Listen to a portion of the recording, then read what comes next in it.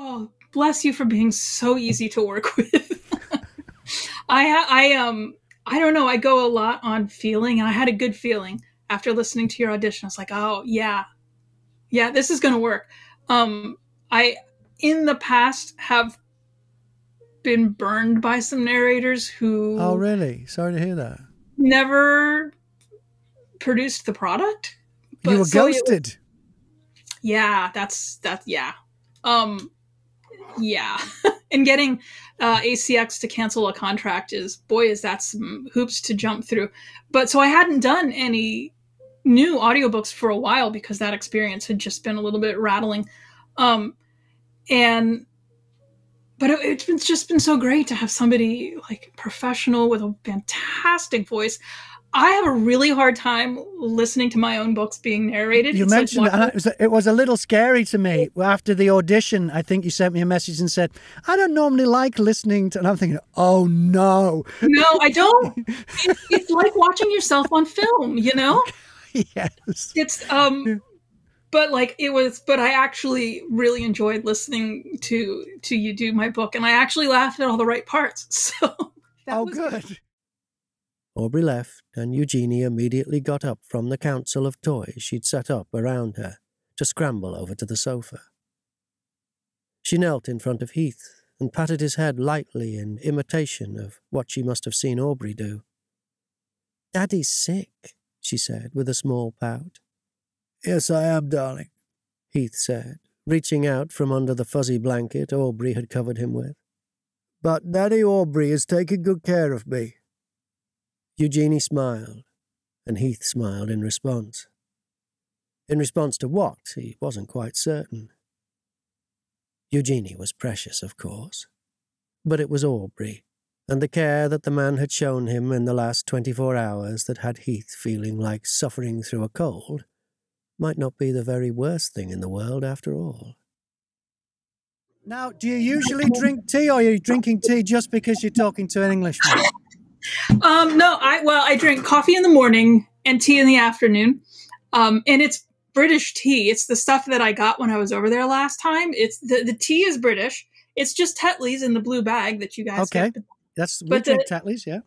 But you can't get like the good stuff like that over here in the US. But I also, last time I was there, I got myself a box of sugar cubes. Yes. Which you can't get over here either, because they're exactly the right amount of sugar. Exactly Right. the right amount. Yes, they are. I didn't realize you don't get sugar cubes in the US. I've never noticed. All the times I've been, I've never noticed. Right. But I like to tell people I was assigned American at birth, but I identify as British. So. Okay. So, I would move over there if you guys would let me. Oh, you were not allowed? No, because in 2008, the UK got rid of the artist's visa. So I'm a full-time author, and there is no longer a visa category in the UK that works for what I do. Wow. What about Ireland, which is very close? They do like writers there. But it's not the UK. It's not the UK. It's very woo-woo, actually, because the very first, I have, since I was a small child, like daydreamed about running away to England. Yes. And the first time I ever went to the UK, it was about 15, 20 years ago now. Just to give you an idea of just how British I am, it was because my cricket team that I was the scorekeeper for did a tour in the UK, so I went with the team. I think I was the only American woman who was also an internationally certified cricket scorekeeper for a while. Wait, you are more British than me. If you can score cricket. Yeah. It's been a long time, but I know how. And was this full test match cricket, 5-day cricket? Mostly they were playing T20 matches because it was still. There's a lot of rules in cricket. Yeah. But the first time, so for whatever reason, we did a daytime flight. So we landed at Heathrow at night. And it was very, very dark when we got the rental car and we drove out to Winchester. And the next morning when I woke up and walked out into the streets of Winchester, I was like, I just came home. Like, really? I don't know. It was very woo-woo. It's like, whenever I'm in the UK, I feel like I'm home. Like, this is where my soul needs to be. And do you have British ancestors? Well, yeah, when I did the whole Ancestry.com DNA and 23andMe, and like 98% of my DNA is from north of the English Channel, and a lot of it is Swedish. My mother's maiden name is Gyllenhaal. You may be familiar with some of my cousins. What, the Vikings? Well, the Gyllenhaals, there is only one Gyllenhaal family in the entire world. We're all related. Really? Yeah, they are my second cousins. So you're related to Jake? Yeah. Seriously, that's cool. Yeah, Jake and Maggie, they're my second cousins. I've met Jake once, and Maggie is my only cousin who I've never met. But really? Just because, like, two ships passing in the night, we just always missed each other whenever we were. But yeah, there's a lot of creative people in my family. So this explains, but this was going to be one of my first questions, is why is the book set in London when you're in Philadelphia, right? Well, yeah, and there's sort of a longer explanation. Other than the fact that my soul is British, there's a slightly longer explanation, which is that the contemporary series that you're narrating is technically a spin-off of a Victorian series. So the very first Brotherhood series was set in the 1880s and 1890s. Right. And those books came about because I was writing MF, Victorian and Regency. Yeah. And I inserted an MM book into just like a normal series of MF Victorian. And I loved writing it, and it did really well. And I've always included queer characters in my books. And I thought, why not just write an entire series that's just all gay men? So I came up with the idea of the Brotherhood, and I wrote, I think there's 10 books in the Victorian Brotherhood series. And then I went back and wrote the Brotherhood Origins, which is 4 books from the 1830s telling the story of how the Brotherhood was founded, which is a fun story. And then I had a sort of an epiphany because about a year and a half ago, I was actually on a cruise. I was sitting in the solarium looking out at we were near Nassau, and I was looking at the crystal blue water and the bright cobalt blue sky. And I was like, well, I wanted to write something that I thought would, I like to travel, and that requires money, so I would like to earn money.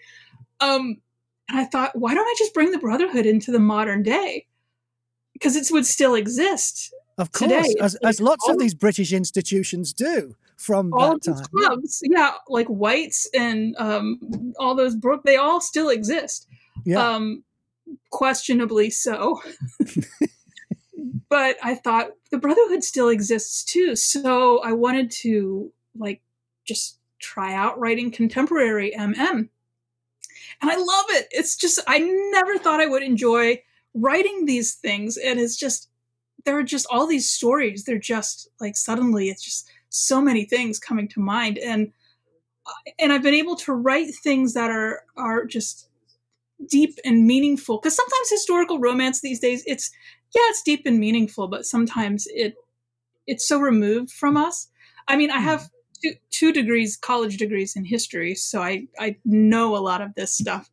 But then to be able to write these contemporary stories about this same organization that has been, in my mind, in existence since the 1830s, it was really fun. And I've made myself cry so many times writing these books now. I don't know if you've gotten to the end of Billionaire Breakdowns yet. But no, I'm at book 2, as you know, and I'm just over halfway. So I'm going through Oakley's challenges, and it is quite emotional, some of it, because I don't want to get no spoilers here, but Oakley was in a very, very privileged position, worked really hard, but was in a very privileged position. And his life is just completely changed. And then he meets this guy through the circumstances of this catastrophe. And it is quite emotional seeing him adapt to it. And the people around him try to adapt to that. And they're judging him as well. And it's very, very subtle, very, very nice. But I haven't got to the why. What do I need to know near the end? No, don't tell me too much. Have Kleenex on hand. Okay. I made myself cry. You really did. Yes, I really did. And that does not happen that often. But I was sitting here, typing away. And then I got to that part. You'll know when you get there. I got to that part. And I was like, so you'll get there. Okay. But that was that book. There's also a scene in that book that really ended up meaning a lot to me. I don't know if you've gotten there, but it's the scene where he goes to this restaurant. And he's just gone there, and he's just gone to the restaurant, and he's treated.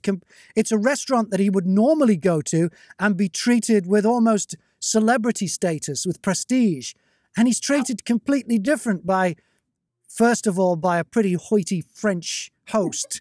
And I don't know if you were having a go at the French there, so but anyway, I'll just put it out there that there is a French host, but it's a restaurant. It's a French restaurant, so it's going to have a French host, and and it really is soul destroying, isn't it? And it, Will tries to do his best to make the most of it, but he can still see that this is quite the change for Oakley. And yeah, that is quite an emotional part of the book. Well, and part of that comes from, I have a very dear friend of mine who is blind and has been blind since she was 4. And just around the time that I was writing that, we had this conversation about, she said, the world is not designed for people with physical limitations.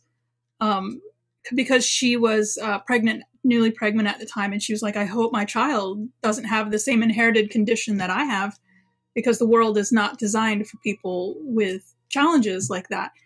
And I thought, that's true for everyone. That's a great leveler, because here's this man who the world is his oyster, and he could do and have anything. And just like this physical challenge that he suddenly has, the world is an entirely different place for him all of a sudden. And he's treated as an inconvenience and a nuisance and a problem for the business, for the restaurant itself, which it's just, considering he's a paying customer, it's disgraceful. But you know what I mean? It's they're lovely, lovely books. So as a woman then, how do you go about writing a romance story between two men? My whole life, I've had the queer community around me, and some of the most wonderful, influential people in my life from the time I was a small child have been gay men, including one of my best friends in high school, Ruben, who I still am good friends with. And it's, I personally also was always treated sort of as an outsider by the community that I grew up in. And one of my good friends who I worked with, who was gay, he said something that was so profound to me once. It has affected my life ever since then, which is when he said, when you realize at a very young age that you are not what society considers normal, it either completely messes you up or makes you very compassionate towards others. And I've always sort of looked for that compassionate angle to things, and just sort of to try to see things from different people's points of view. Because the amazing thing about being the writer is you don't have to have direct experience of the thing that you're writing in order to write emotions effectively. I don't think Anne Rice was a vampire, although that one the jury may be out on that. But it's just, this is I've always been a part of the community. If that makes sense, it's always been very close to me. So So there's a sensitivity there in the community that you tapped into, is that right? I would like to hope so. I hope I've done it justice. It's sort of, writing these books is sort of my tribute to the people who have made me feel safe and loved in a world that has not always made me feel that way.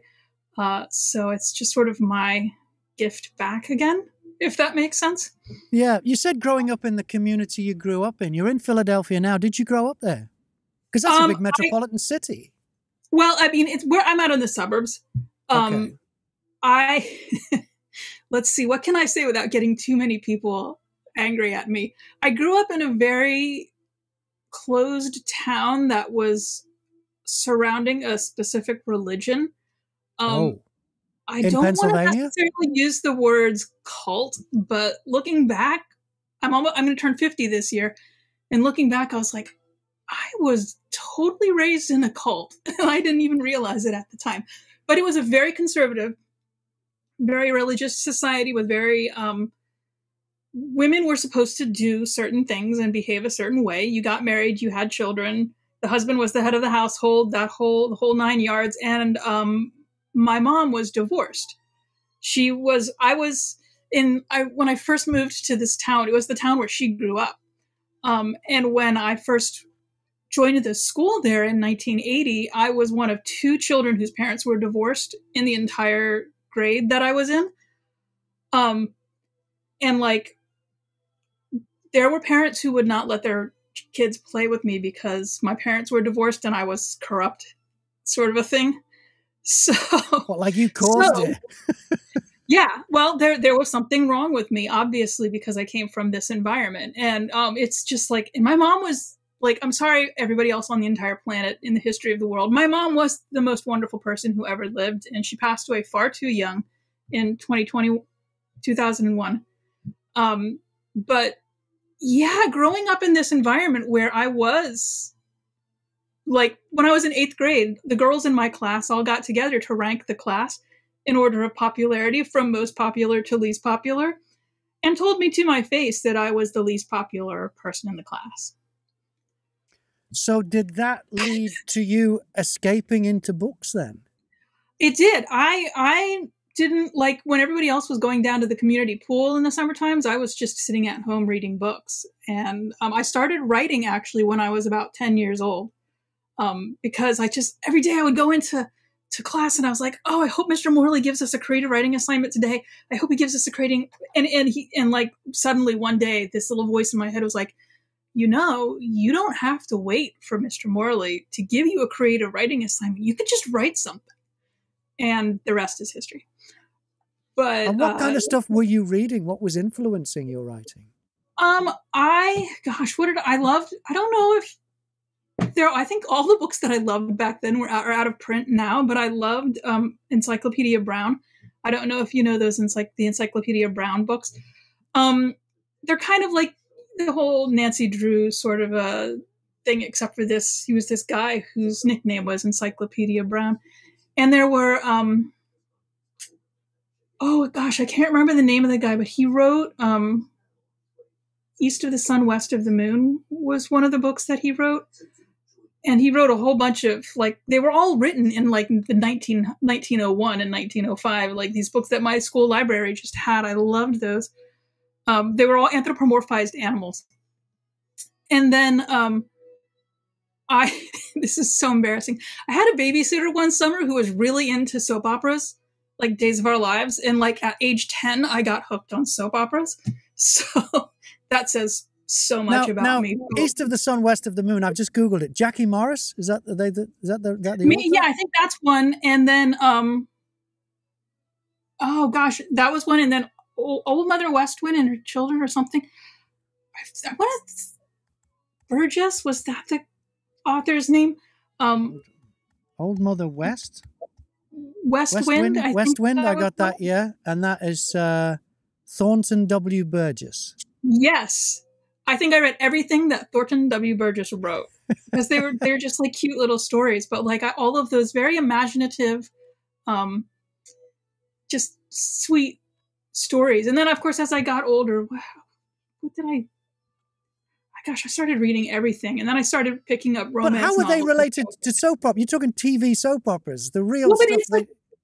It's like the narrative. Like Peyton Place or Days of Our Lives. Days of Our Lives. It was Days of Our Lives in the 80s all the way. Yeah. But it was something about the narrative of the story that I like. Of course, Days of Our Lives, or soap operas in general, they like will draw a plot out over weeks and weeks. Yeah, and there's overlapping stories, isn't there? So if you're only following one, the other one's got a little while to hook you yet before they drop before they conclude the see. Oh yeah, and I loved Lucy Montgomery. I read all of the Anne of Green Gables books, all of the Emily books, which are better than Anne of Green Gables, but don't get as much attention.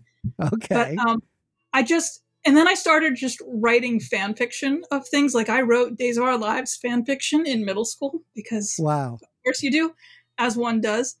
And I wrote Indiana Jones fan fiction, and then I turned into a Trekkie, and I wrote Star Trek fan fiction.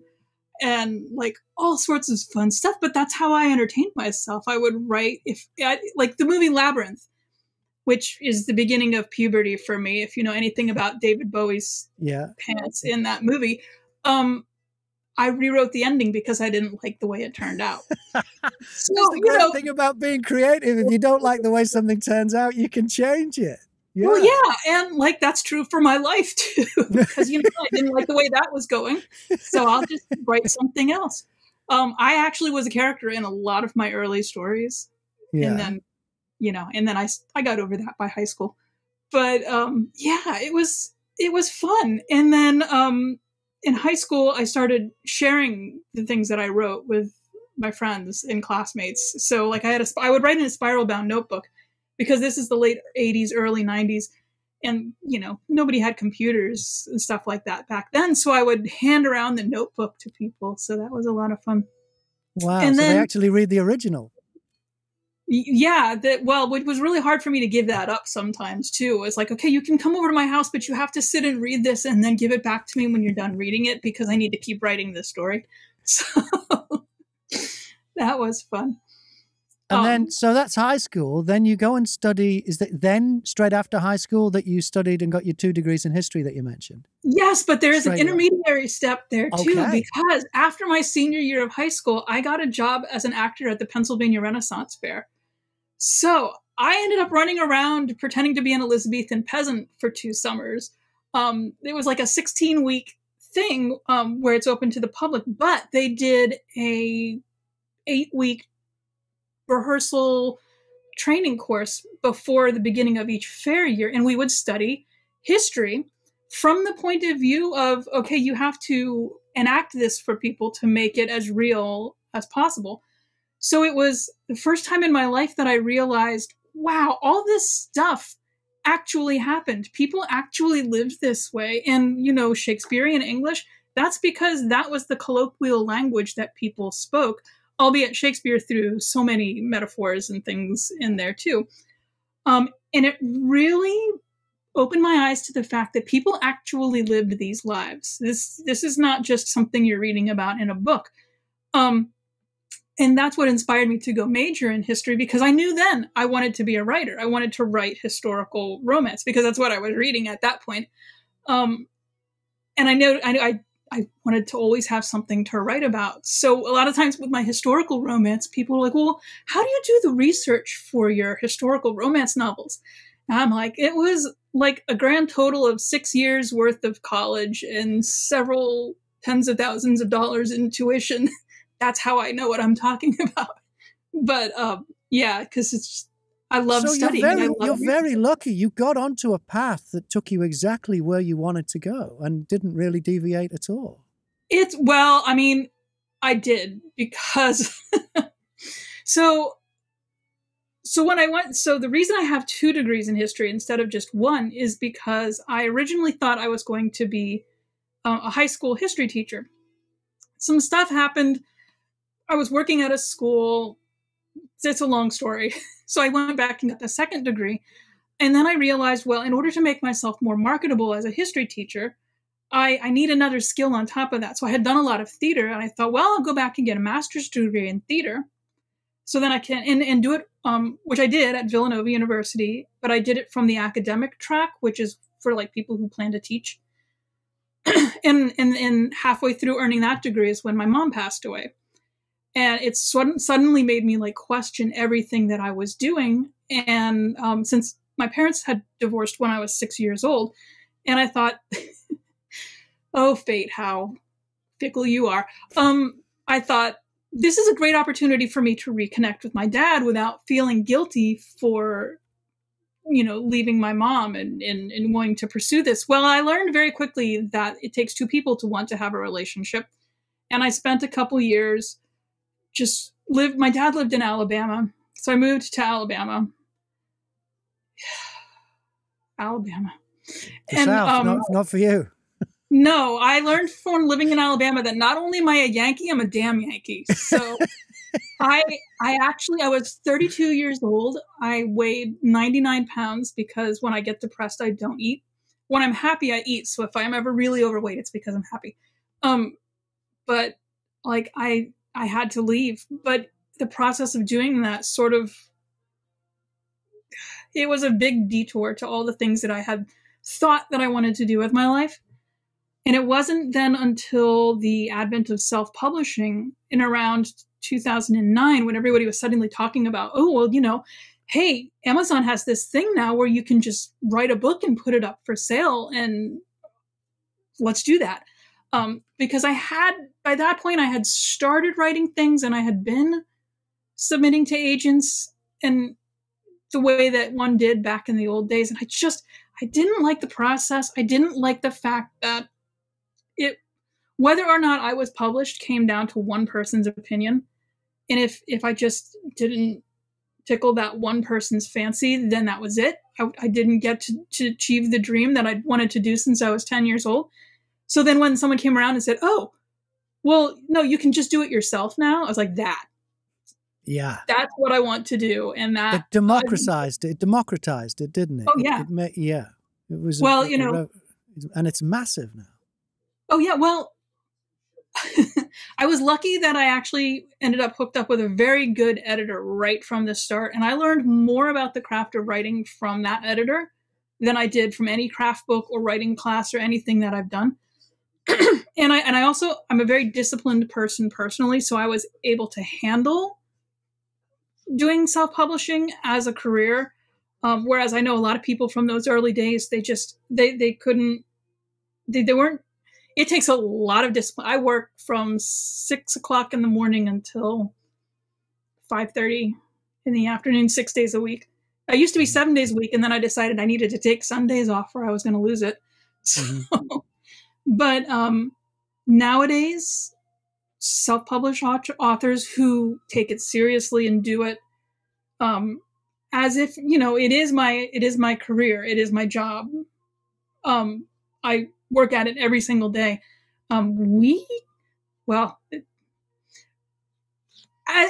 In general, we make more money than a lot of people do who go the traditional route. Mm-hmm. Well, there's not as many people in there taking a piece of it off you.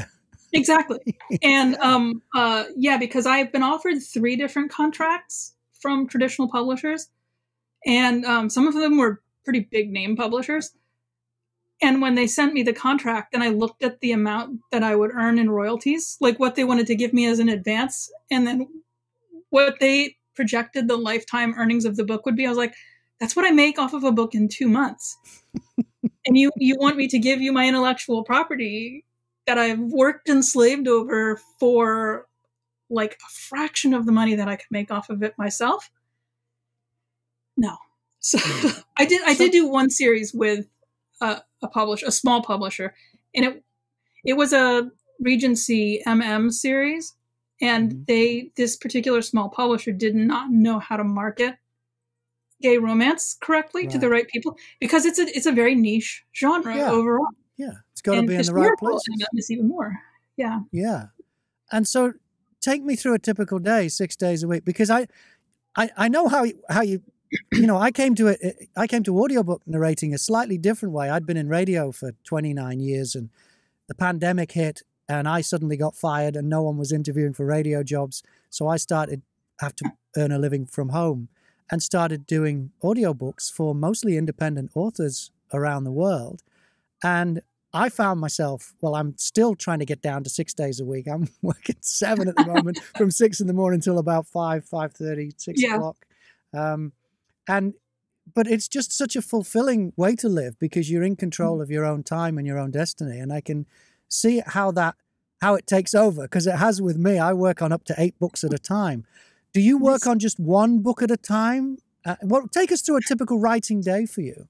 So I'm at the point now where I would say for any given book, my writing process is like 3 steps long. I outline. I'm a big outliner, because I learned way back in the day that if I want to get all of these stories and thoughts in my head down and out there for people to read fast, I need to like know what I'm going to write when I sit down every day.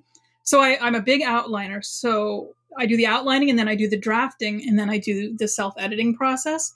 All on the same book, on one book at a time? Yeah, now I've gotten to the point where I do just work on one book at a time. For a while there, I would overlap, like I would be drafting one and doing editing for a different one or outlining for a third one. But it's just like I have two really active pen names, and I write about 3 different genres, so I have to keep things straight. So I just do it one at a time now. Um, but I'm really disciplined about how I do it. So I write about 2 chapters a day. That's about 6,000 words. And I generally, if I'm writing a full-length novel, I aim for 20 chapters, maybe a prologue, epilogue, depending. If I'm writing a novella, it's 10 chapters. So I can draft a book in 2 weeks, but so much time has gone into thinking about that and outlining it and fleshing out the characters. And I know everything that's going to happen in each chapter before I sit down to write it. And then once the whole thing is written, then I go back through and I read it. And I'm the queen of typos. You've probably found some that like 5 different people will read through these and they still slip through. I haven't seen any. Mary. I can honestly say I haven't seen any. So I go through and I correct that, but then I do the whole thing of, does this work right here? Does this guy's motivation, is it coming through clearly enough? And I have an editor who will like read it and give me notes on things, and then I'll spruce it up and fix it up. So that's like so I guess it'll take about 2 months from start to finish for a specific book, even though I think about a lot of these stories and the characters like live in my head for a long time before they end up on the page. But then like in terms of on a daily basis, I get up at 5:30. I do about an hour worth of admin. Accounting is this awful thing that I've had to learn. This creative history brain of mine has to deal with accounting and marketing and sales. And it did not come naturally to me. I'm finally, after 13 years of publishing, really trying to work on a budget. Like I actually have spreadsheets with, this is your budget for the month. Do not go over this amount. Because it's like not good to do that. No. And then I write in the morning because I'm a morning person. But then in the afternoon, that's when I do a lot of this stupid marketing stuff that I've had to learn. And my big thing last year was graphic design. I was like, I need to get better at doing my own graphics, like ad graphics. I have wonderful cover designers. So there's about 3 that I work with that make my life so much easier because they do such beautiful covers that it makes it so much easier for me to just design an ad graphic around that. And I'm involved in so many different projects with different groups of writers in terms of, I have been publishing for 13 years. No, it's 14 now, because that's right, because it's 2024.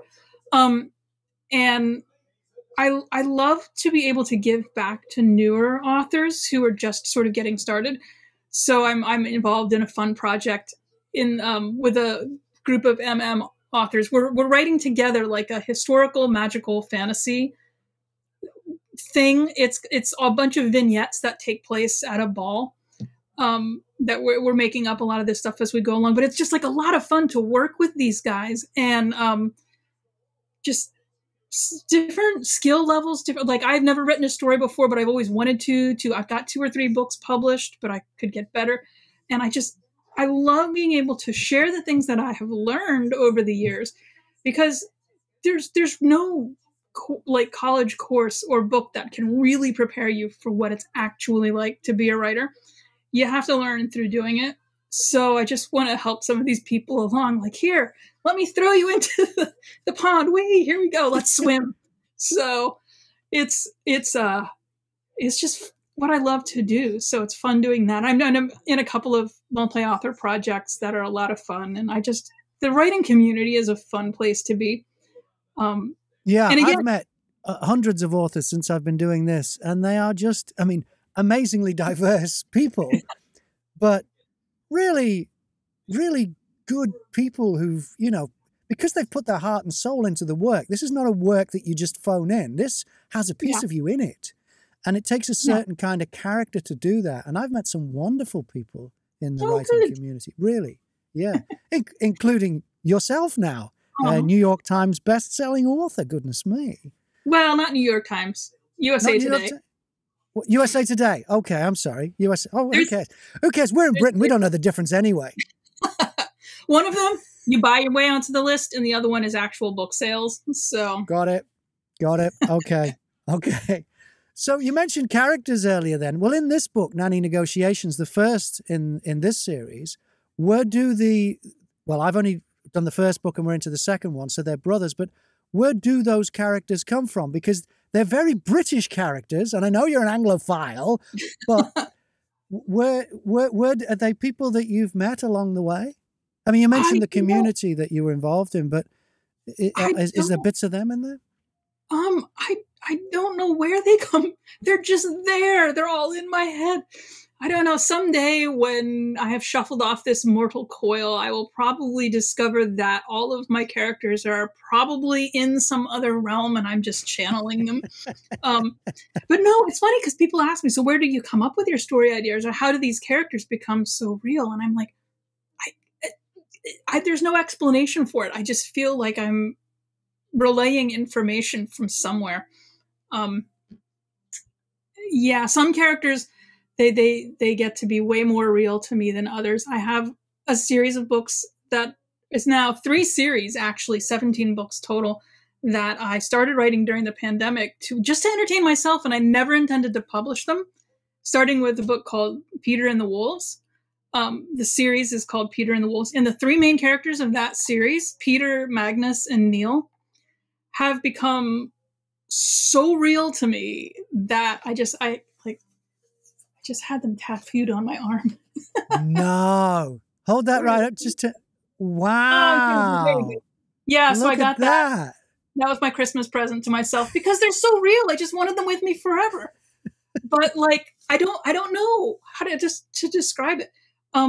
They just become so real when you're a writer and you're creative. I don't know how to describe it. But these guys, Heath and Aubrey, they're just like guys I would like to hang out with.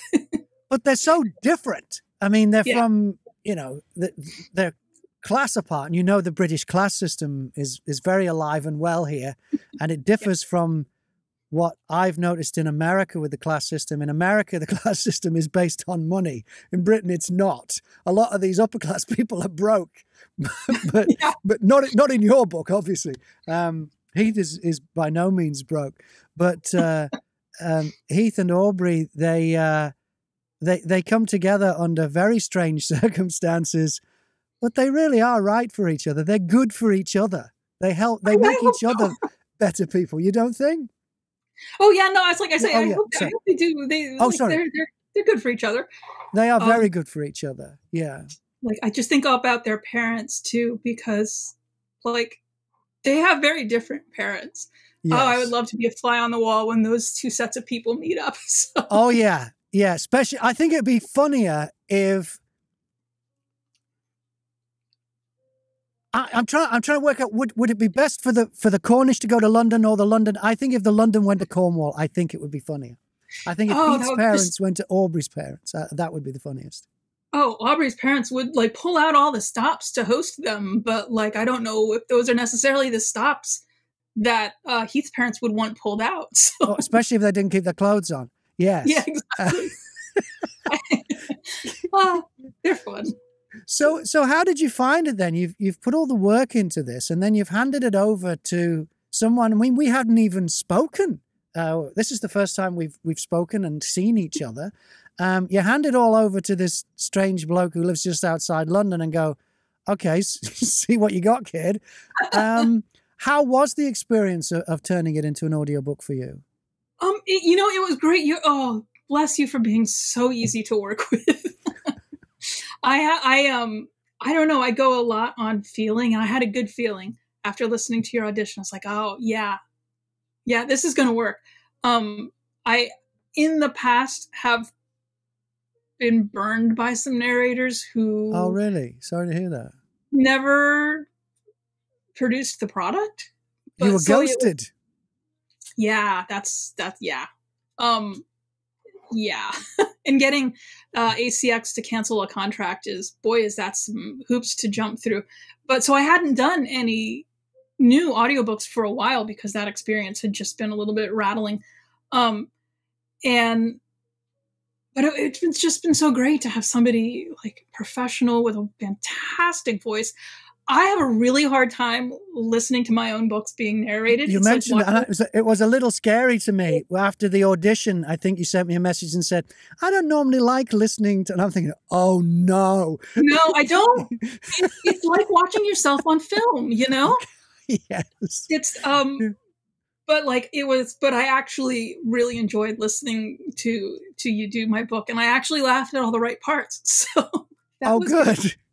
Well, that's good, seeing as you knew they were coming. You knew. Yeah, well, you know, it's just today I saw a really funny meme of like a woman saying, "Oh my gosh, I forgot how this book ended," and then like her husband asked, have you read that one before?" She's like, "No, I wrote it," and like that's a real thing.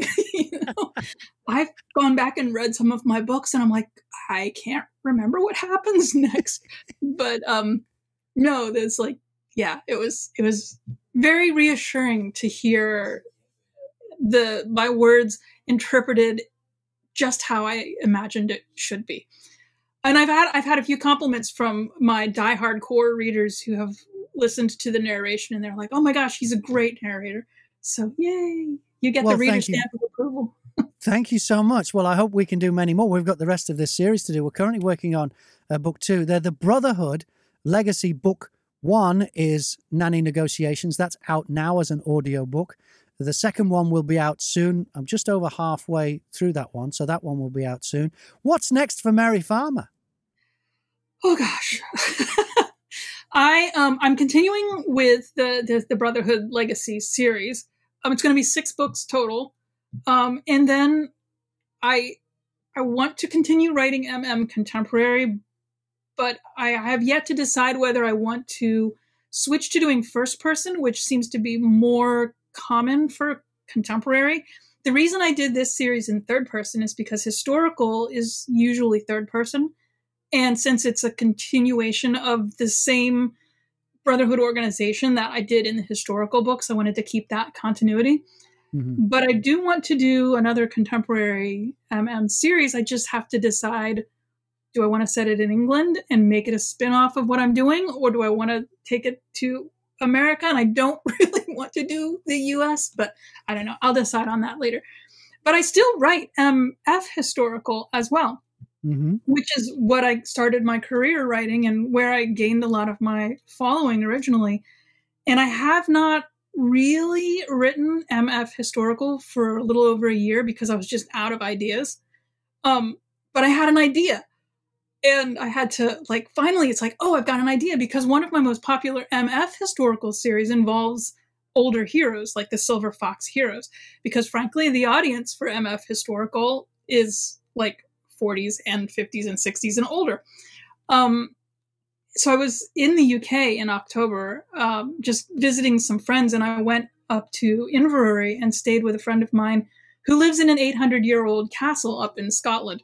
Mm-hmm. And we went and toured a bunch of different castles, and we went to one, I can't remember because we went to several of them, but one of them had a curse.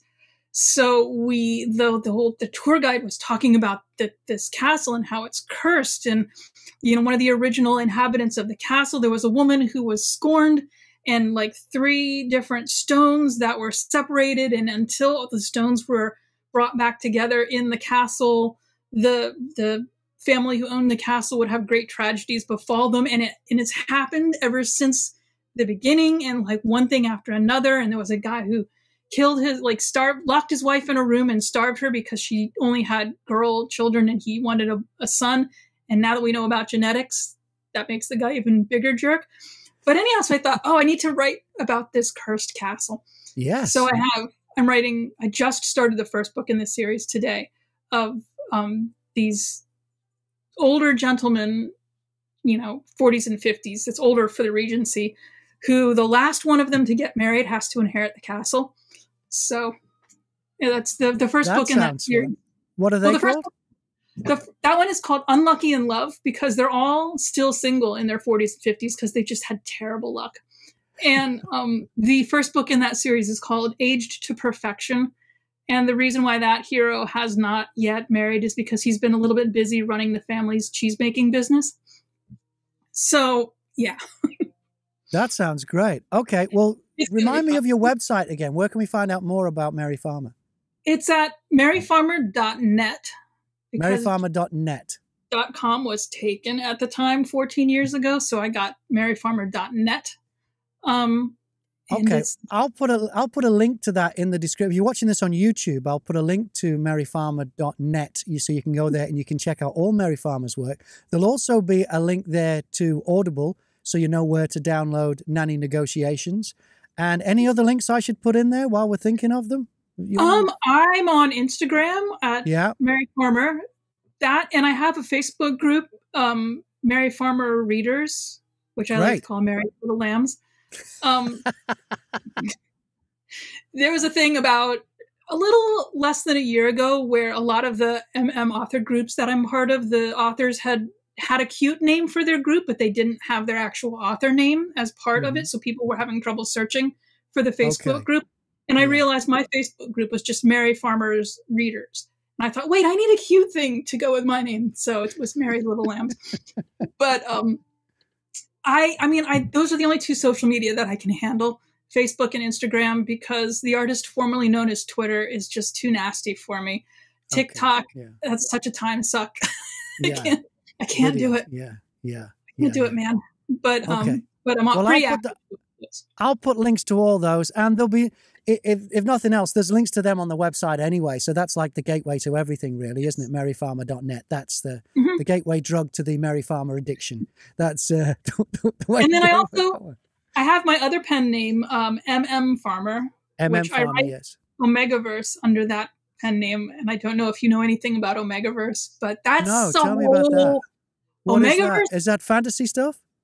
Yes, it is a world where there are alphas and omegas, and betas are normal people, but male alphas, male omegas, and men can get pregnant.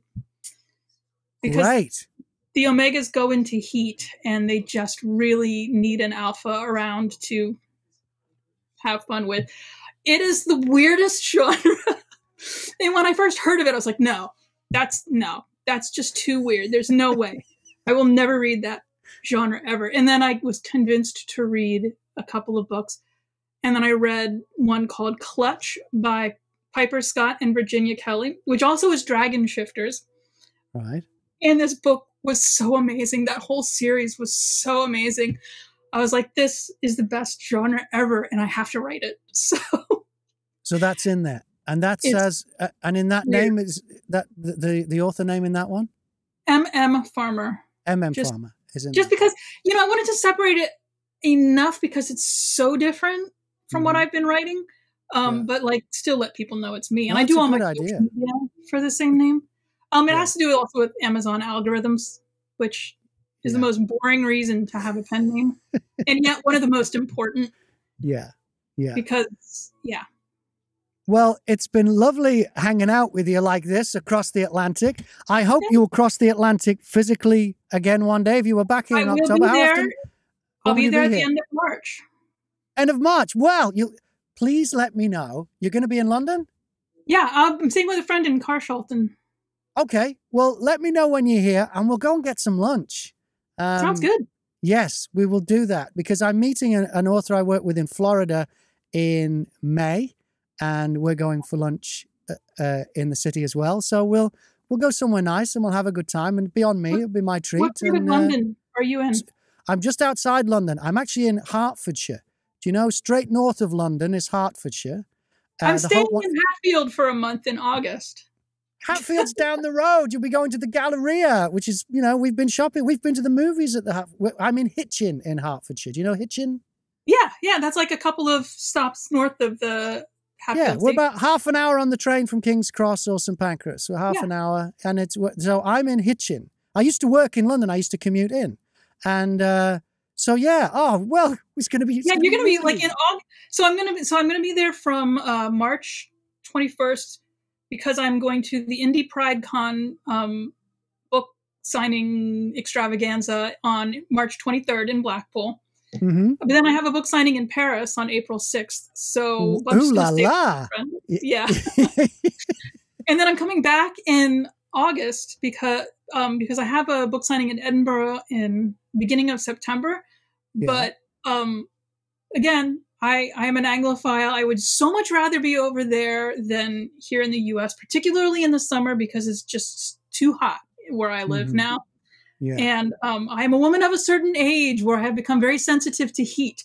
And I thought, I can't sleep in the summer, but maybe if I just stay for the entire summer or as much of it as I can in the UK, it does get cooler at night in general in the summer there. So, yeah. Oh, well, that'll be nice. Well, please let me know. We're in touch now. So let me know when you're over, and that could be fun. We'll have a nice lunch in London or even in Hitchin or who knows, or Hatfield, who knows. Yeah. Great. Mary I'm saying Farmer right next to Hatfield House. Right now. Oh, well, Hatfield House was one of our... I worked for a radio station in the home counties, and Hatfield House was one of our advertisers. Oh, nice. Yeah. We used to... Yeah, it's nice. It is nice. Yeah. And a lot of history there, too. A lot of history. Oh, yeah. I have a friend who works as a docent there, and she let me in on a lot of the history, too, about the house. So, yeah. Great. Yeah, we did a... the radio station did a big... it was a fireworks display. It must have been bonfire night. I think it was bonfire night. And we did a big show there on stage and did the big countdown to the fireworks, which is what radio stations tend to do. And of course, these fireworks events, the whole trick is trying to get away, because you get to the end, you do the big countdown, 5, 4, 3, 2, 1, and the fireworks set off, right? And you've got basically the length of the fireworks display to get out, because if you, as a host, because if you don't get out, then you can't get out because of the traffic. Yeah. And it was in the middle of the week, and I was doing the breakfast show. So I had to be up at 4 o'clock in the morning. So this is getting to like 8, 9 o'clock at night. I want to go. So you've just got to go. So I talked to one of the security people, and he told me I could drive where I could drive my car in. I parked my car right next to the stage. And I thought, great, I'm golden. So we do the countdown at Hatfield House. I go 5, 4, 3, 2, 1, fireworks go off, and I get in my car and I drive off out of the place through this field. And it was like something out of James Bond. I didn't know where I'd driven in was where all the fireworks were set up. So I'm driving the car thing, and there's fireworks going off all around me. And they said they nearly stopped the display because they didn't realize I wanted to go out the way I came in. They thought I'd be going out a different way. No, that's the reason why I wanted to part there, was to get away. So it was nearly a bigger show than they'd planned for, I tell you. That was my last memory of... I think it was the last time I was at Hatfield House, actually. That sounds very James Bond, though. It felt like... I felt like James... And it was a 2-seat sports car as well. It was only a Mazda. It wasn't anything exotic. But it was a 2-seater sports car. Maybe people thought it was part of the show. I don't know. Hey, that's made it a great finale, you know? Yeah. All right. Well, let's hope we don't have any disasters with fireworks or anything when you come to see us in London. So that'll be great. Yeah. Fingers crossed. When do you think that is? Not March. End of March, did you say? Yeah, I will be. Well, of course, I arrive March 21st, but then we're going straight up to Blackpool, and I think we get back on the 25th or 6th, and then I'll just be hanging around until I head back down to Paris. If you're still around in May, you can meet Danielle, who's this author from Florida who I work with, and she'll be in town as well. Oh, maybe I'll be back here at that point. Oh, you'll be back then? Well, okay. You guys have to change your visa categories, and I'll move over there permanently. Well, until you do that, I'll see you when you come and visit. And if ever I'm in Philadelphia again, I've only been once, I'll look you up. Mary Farmer, definitely. Thank you so much. Please stay in touch. Thank you.